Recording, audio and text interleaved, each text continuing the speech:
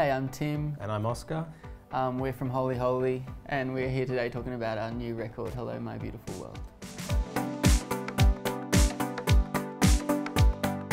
This record's called Hello My Beautiful World. It was actually something that my son said one morning. I sort of drew back the curtain, and as the light came in, he just said, "Hello my beautiful world." I always have like little lists of things that could be lyrics or songs or something, and that one just stuck around. Hello My Beautiful World, to me, it's obviously a really naive thing in a way, but I think it's really beautiful, and the world sometimes seems so full on and almost negative.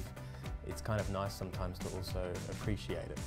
We had some great collaborators on this record. We worked with Kim from The Presets, Japanese Wallpaper, who's an old friend of ours. Yeah, and we did a couple of songs with feature vocalists. We worked with Queen P, who's a rapper from Melbourne, and Clues, who are a sister duo from Mollymook. And we also worked a lot with Toby Alexander, who's a string arranger from Brisbane.